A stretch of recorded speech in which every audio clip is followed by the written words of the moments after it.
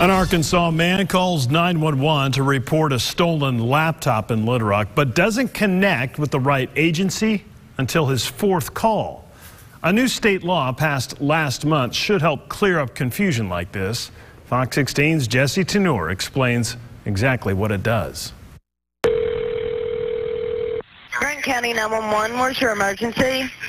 I'm trying to get Little Rock 911. Gary Burris called for help after someone stole his computer out of his car. I was robbed at MacArthur Park, and I only get a computer when you call Little Rock Police.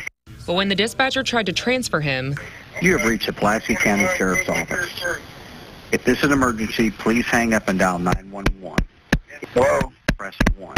For the investigation... Sir, hold on just a second. You have reached Arkansas State Police Troop A in Little Rock. If this is an emergency, hang up and dial 911. What do you do?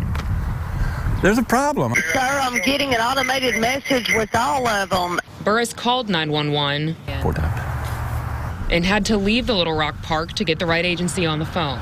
When I finally got somebody, I said I could bleed to death out here. The Grant County 911 coordinator, Randall Berry, tells us his office couldn't transfer Burris's cell phone call to Pulaski County or state police because neither have the infrastructure in place to receive it. Let's get the system right. I mean, this could hurt people. The same week Burris was robbed, the Arkansas legislature passed a law to fund upgrades and expansions to the state's 911 system. While Berry says this is an answer to the confusion, Burris is still left to question if police will catch his laptop thief.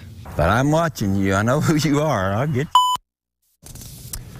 The new law will pay for the improvements by increasing a phone tax by 30 cents per month for each device, including tablets and others that use data.